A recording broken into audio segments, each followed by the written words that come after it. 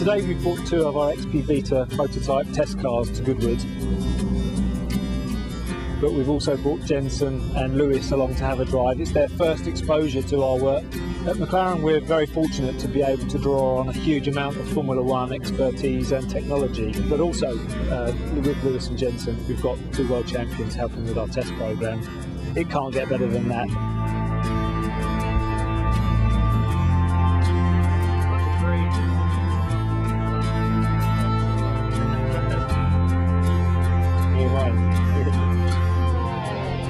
Let's do it.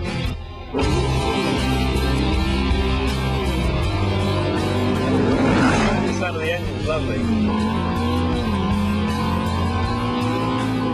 get a lot of grip through here. He's flat out, he's not supposed to drive 100%, but we don't know how to drive anything less. I think the biggest problem with this car is you do forget sometimes that it is a road car.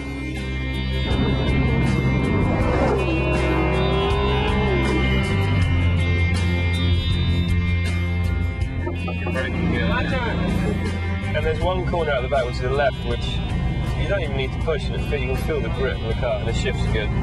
And if you get the power in a certain rev band, I think it's about 6 to 7, it's got this sound. Yeah, it sounds pretty cool in it, not bad though. Firstly, you've got to remember, you've got to take your racing brain out really and put it to one side and remember that it is a road car. See, it's a nice car to drive, and it feels very quick as well.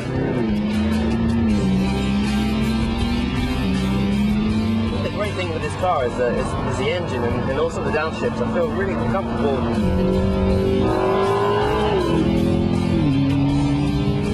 Get the turbos taken in. Very good, you can brake very late and deep. It's very responsive, you know. Change the direction.